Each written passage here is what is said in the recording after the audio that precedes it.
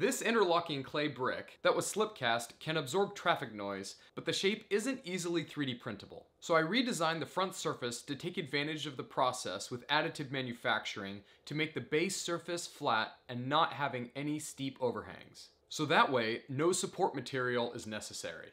Will this still work to absorb noise as a Helmholtz resonator? Well, after reading your comments, some people thought that the neck would be easily broken, so by inverting it to be shaped inside the brick does two things. First, it keeps the front surface flush, so since the neck isn't exposed, then it's better protected. It will also be more difficult for rain to get in, yet still let birds make homes in them. And the second benefit is by making the front surface completely flat, is that it can be a great base level for the first layer to be 3D printed. All of the complexity of the neck can be incorporated into the print without having to remove support material. So I gave this a small test print, and in theory, a Helmholtz resonator should work if the neck is external or inverted.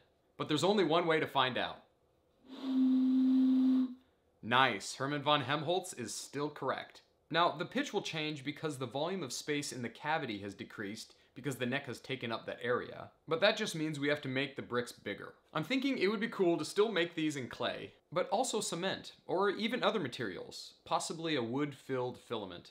Let me know if you have any other ideas in the comments. And thanks for continuing to share this content and being so supportive on this crazy journey. I never thought this master's thesis project would take off like it did, but let's keep it going and see what else it forms into. And as with the previous brick, keeping with the open source theme, I put this online for free so anyone can download and 3D print it. Enjoy it and keep on making.